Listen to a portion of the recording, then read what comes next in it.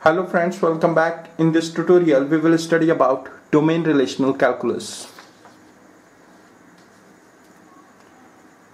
In domain relational calculus, domain variables are used. Domain variables take on values from an attribute's domain.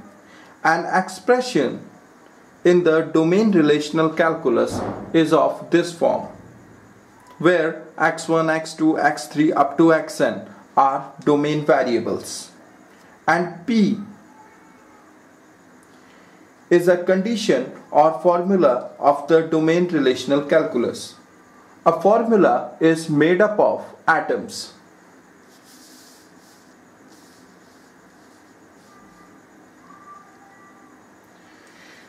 An atom in the domain relational calculus can be one of the following forms. First is an atom of this form, where x1, x2, x3 up to xj are domain variables and R is the name of the relation.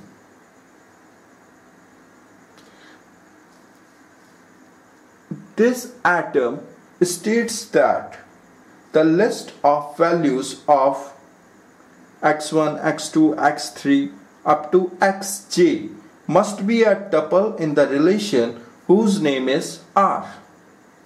Second is an atom of this form,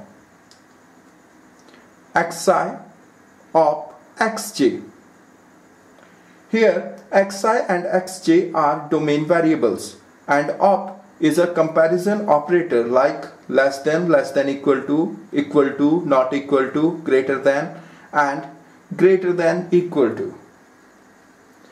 Third is an atom of this form, xi of c or c of xj. Here xi and xj are domain variables, and op is a comparison operator like less than, equal to, not equal to, greater than, and greater than equal to, and c is a constant value.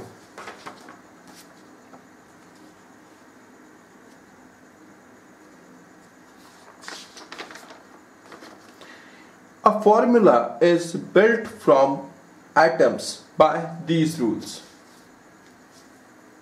An atom is a formula.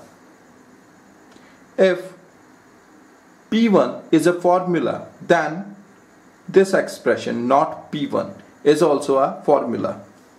If P1 and P2 are formulas, then P1 and P2 and P1 or P2 are also formulas.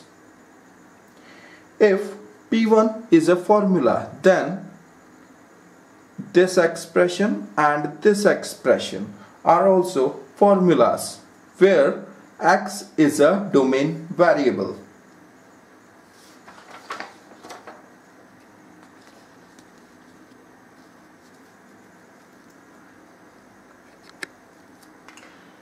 Now see this domain relational calculus query.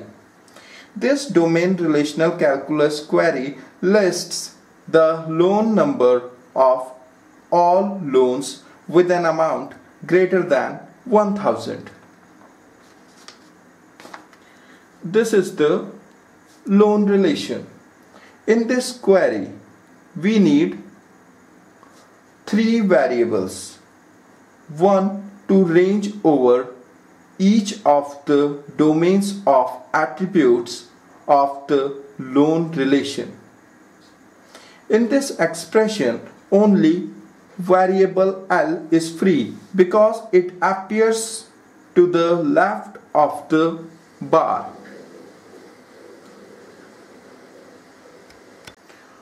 Requested attribute loan number is specified by the free domain variable L.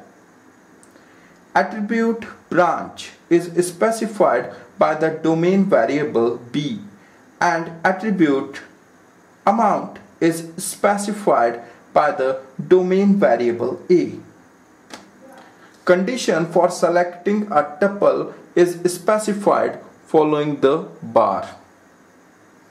Condition for selecting the tuple in this query is that the sequence of values assigned to the variables L, B, A must be a tuple of the lone relation, and the value of A must be greater than 1000. Thank you very much.